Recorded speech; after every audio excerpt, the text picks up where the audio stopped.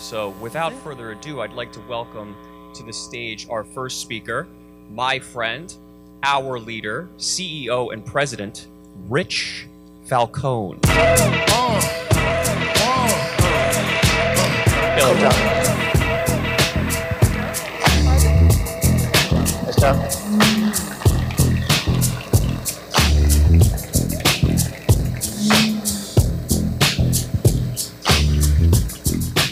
No. That's a one-time thing.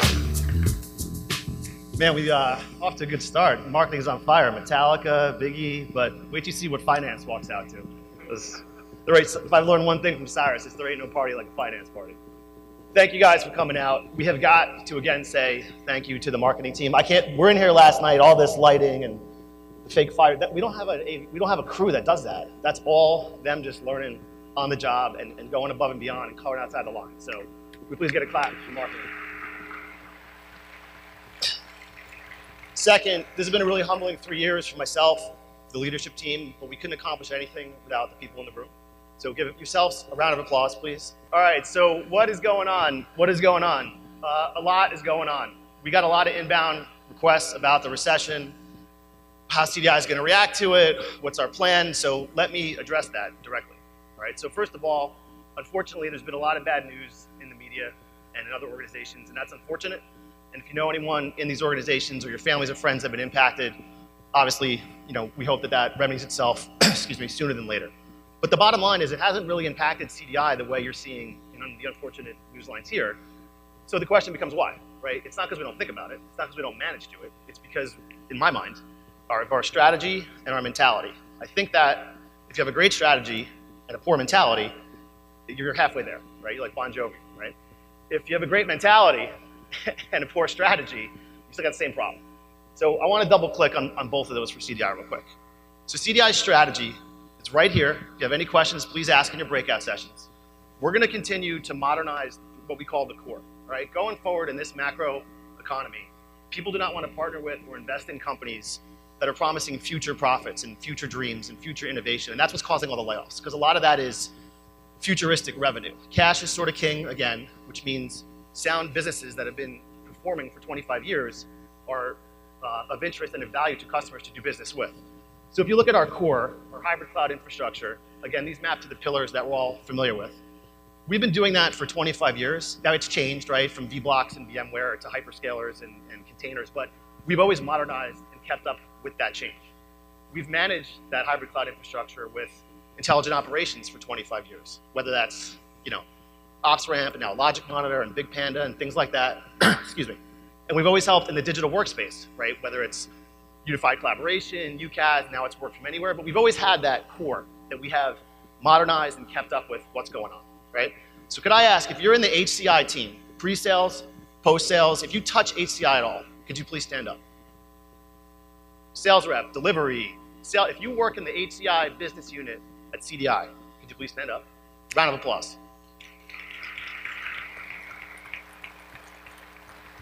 So that's our core, and we're always going to modernize that core, but we always have to think, where's the puck going next? And that's where we transform and where we invest, right? So in 2020, we started our digital business unit, which now is a $100 million business unit, helping customers interact with their customers, interact with their employees, and it's really become a booming business for CDI. So if you're in the digital workspace, digital unit at CDI, please stand up. Pre-sales, post-sales, delivery. $100 million business unit for CDI.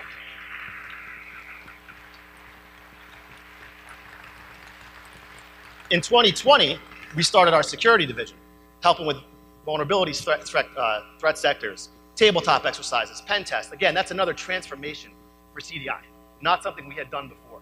That is now a $100 million business. Please stand up if you're in the security division at CDI.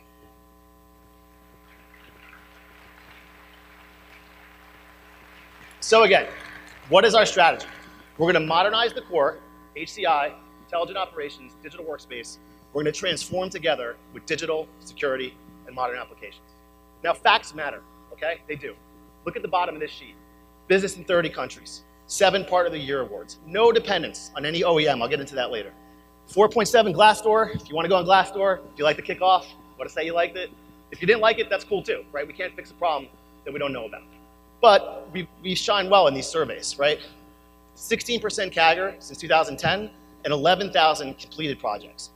That is what, to me, our strategy makes CDI built different and built better. Thank you.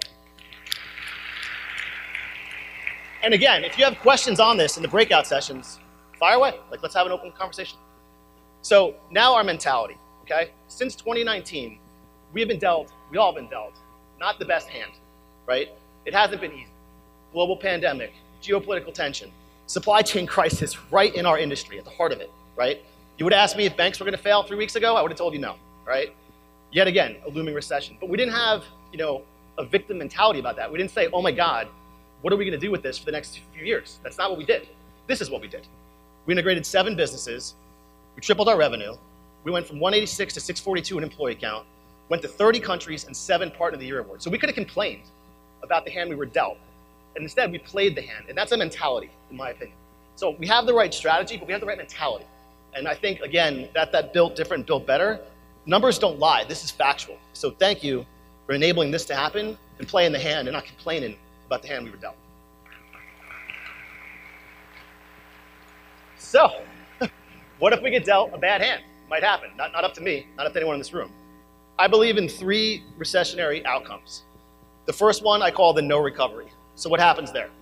Wrong decisions are made slowly. You can make a bad decision, but if you make it fast, you can fail fast. Culture's impacted, people get separated from the business. The sales team's not prepared. With Jason at the helm, our sales team is always prepared.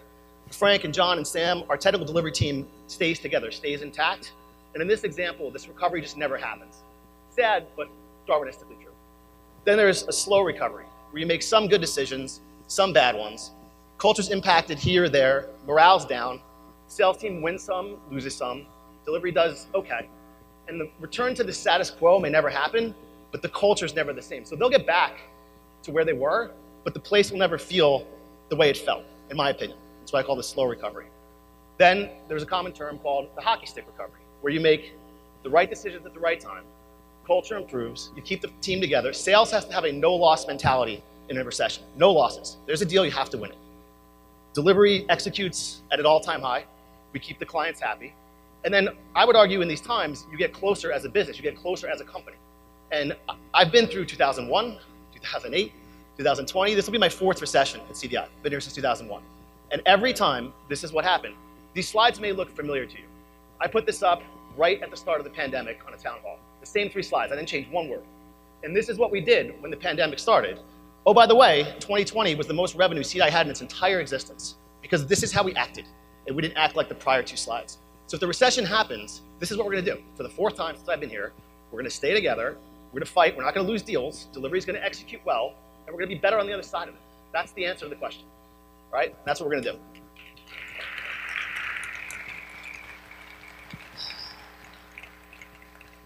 So, built different, built better. I can't tell you how many hours we spent trying to come up with. I felt like, like Nike, just do it. You gotta give them credit. They sell a commodity, and their slogan doesn't even talk about their product. But it's the most famous slogan of all time, right? So we were trying to come up with something that didn't talk about tech, that we thought described CDI. And I feel very passionate about this phrase, but let's talk about what that means to us, and hopefully you agree. So it starts with culture. So what does that mean? You can't measure it, can't put a number on it. But to me, it means the way the company treats you, the way your team treats you, and the way the person on the other end of the phone treats you. There's 3 things. If they all, if they're all not good, then your culture is also not good. If they're good, your culture is good. So I can't, there's 700 people in this room. I can't say if you all agree with that. I hope that you do. But we get a lot of feedback that our culture is one of the things that makes us different, makes us better. You do need data to run a business. It can't all be culture. As great as culture is, you need information. You need metrics, okay? So let's talk about organic and inorganic growth. CDI, 2019, $300 million company. Bought 7 companies, bought $300 million of revenue. So by simple math, we should be a $600 million company as of this meeting. Okay, but we're not. We are a $900 million company because we grew $300 million in 3 years organically. We didn't buy that revenue. That was just execution. So last year, we were up here saying better together, better together. Well, I don't know, tell me, are we better together? We created enough organic revenue to equal the size of CDI after 25 years. It took us 25 years to get the $300 million with the AT&T globe, where my daughter was always confused thinking I worked at AT&T. Then we bought $300 million of revenue, and then we just executed. The customers saw more value in us together, and now we're a $900 million business. I don't know if that resonates. I can't tell you how hard that is to do. We recreated the revenue of CDI just by working together. That's it. We didn't win a new huge account. It's just a better product, which means more opportunity for the people in the room. That's an amazing stat, and thank you for pulling that off. It's crazy. All right, so you also need balanced revenue growth. Like, what if all that revenue was with one customer, that's $300 million, or one product, or one vendor? It's a big problem, right? It's a huge problem. So 10 years ago, for those of you who were here, we had a huge issue, like a massive problem. And we had it in 4 vectors, okay? We had a sales rep problem. There were 2 or 3 sales reps who were 70, 80% of the revenue. That's a big problem, okay? God forbid somebody, leaves or whatever. Your whole company can go like this if 2 people decide they want to open a pizza shop, right? So it's a big issue with sales rep diversity because they do drive the revenue. Well, look at it now. I don't think we have one rep more than 7% of the business. I hope that rep is here forever. But if they're not, we're less vulnerable as a business. Back to how you weather the recession. So if something happens in that person's life, unfortunate, yes, but the company doesn't trickle downward, right? At one point, a few of us were 70 to 80% of all of the revenue. When we bought the acquired companies, it's pretty similar, right? It's a big problem when you're trying to scale your business. Second problem was bookings by partner. So I couldn't be more passionate about the next 60 seconds. We have 4 sales forces at CDI: core, managed, digital, and security. Every company we bought had 1 sales force. Nobody really does that in our space. All of our competitors, especially the larger ones, still, to this day, have 1 sales force. That model's dead. It's over, right? If the acquired sales reps in this company, do you guys feel, with the different sales forces, not so much as you have another sales rep, you have different value vectors and ecosystems that those other reps, managed, digital, security, are working in to bring value to your customers. So you, as the initial sales rep, become more valuable to your end user. Therefore, we all become more valuable to the end user. And you're not beholden to anybody. So we have, competitors who half their revenue is still from 1 vendor. That's crazy. What if something happens to that vendor? What if that vendor does a merger that no longer likes channel, workflows? Like, your whole company can go down if Dell or Cisco have a problem. That's a fool's errand, A. B, it's not of value to the customer. So we have the 4 sales forces, and look at this balance now. We don't have any reliant on partner A, B, C, or D, and this gets better and better and better every year because of that model. So to me, our specialty sales force model is our secret sauce. It's what enables all the growth you saw on the prior slide. It's a key ingredient to what makes us build different, build better. So thank you to the specialty teams and the core teams. Also, the clients appreciate it more because they don't think you work for Dell or Cisco or VM, whatever. Like, we don't work for anyone. We work for ourselves and for our customers. That's it, right? I love our partners. We don't work for them, right? We work with them when it makes sense. In terms of industry, same thing. Look at the balance. Finance, not having the best month, right? Not ideal, but it used to be 80% of our business. Now it's 35. That's a lot better. It'll continue to get better as we continue to work with other companies and grow this business. But again, at one point at CDI, we were the same. We had 1 or 2 vendors that were half our revenue. We had 1 industry or 2 industries that were 70% of our revenue. So if you want to have a hard time in a recession, be relying on 2 people, 2 companies, or 2 industries. And we don't have that problem. So when I say, I'm pretty confident no matter what economic climate hits us, this is why. It's not just my opinion. There's data behind it. Same thing with customer. This is a beautiful rep. It makes me sleep at night as well, okay? I don't ever want to lose a client. But we've had years where a client was 20, 30, 40% of our business.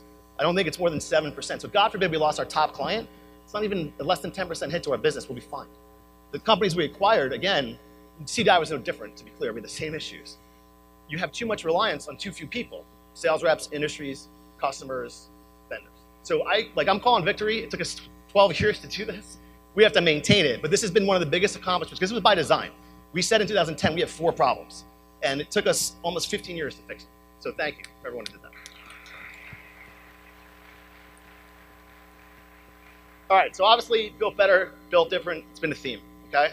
What's the point? The point is what I've been saying. It's a strong, resilient, diversified business across different industries, different people, different partners, different values, different sales forces. And that creates, number 1, value to the customer, opportunity for people in the room, and you can weather storms. So in my opinion, during recessions, bad companies make bad decisions that affect good people. And some of the best people here we hire during recessions because we take advantage of that. I mean, when there's a recession, honestly, we recruit. Because you can get people that maybe you couldn't get before that company made that mistake. So it's all your mindset, how you look at it. I don't want a recession, but okay, if it happens, it's gonna be the 4th time, we'll be fine. Because of the data and because of the people. And that's what makes us different, makes us better. Thank you.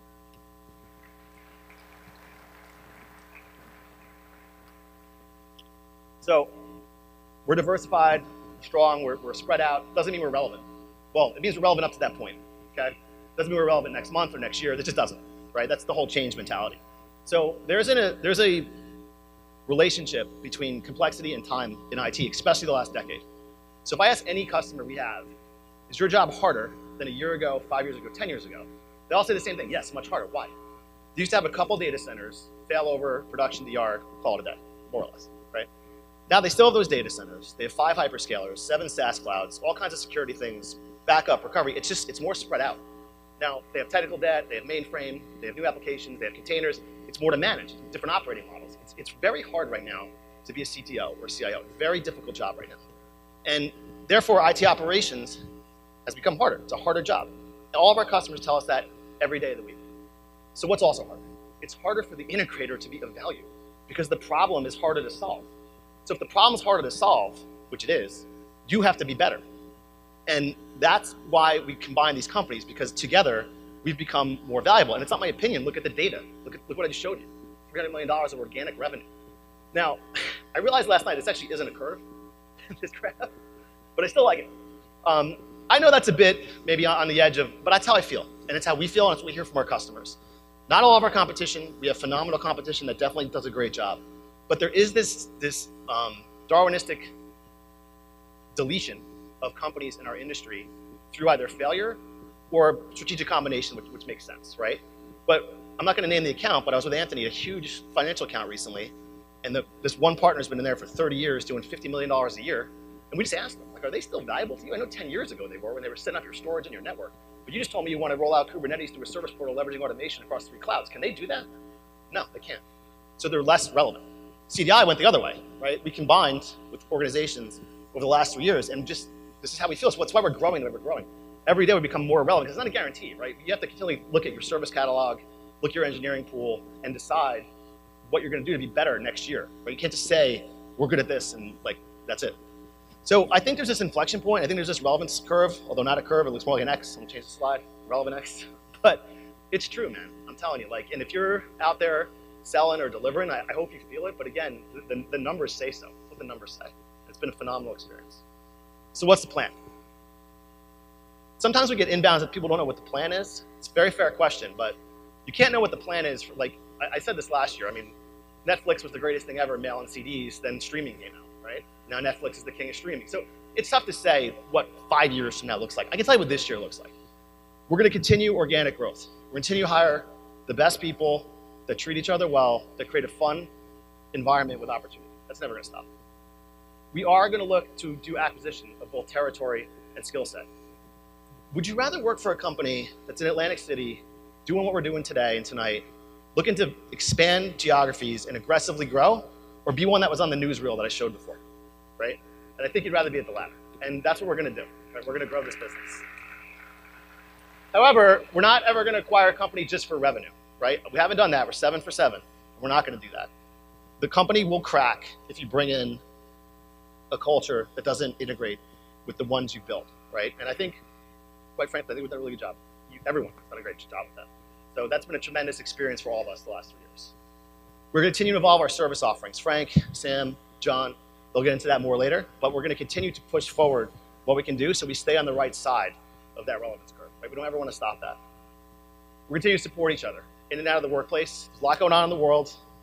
The world's not perfect, but we're not going to be this like apologetic doom and gloom company. It's not who CDI is. There's things that need to be righted, and we're happy to do our part in that, but we're not going to sit here and mire in a downward slope of negativity, right? And I don't think we do that. And if you do, if you think that, let's talk to HR. Let's work that out for you, right? We're going to be positive. We're going to be aggressive. We're going to look to grow. We're going to have some fun. So I don't know what the next hand we get dealt is. We have competition that wants to take our lunch all day, every day. They have their own kickoffs, probably not with Metallica and great music, right? But people want our business. This is a competitive business. Like, make no mistake about it. Every customer we have, somebody else wants. So number one, we have to play to win those hands. And we don't know what the hand will be, whether it's competition or recession. The only thing I do know is that we have to play to win the hand. We have got to play to win the hand. And the only way we can do that is together. So I appreciate everything everybody does. Thank you for your time. Let's have some fun today. All right? Thanks.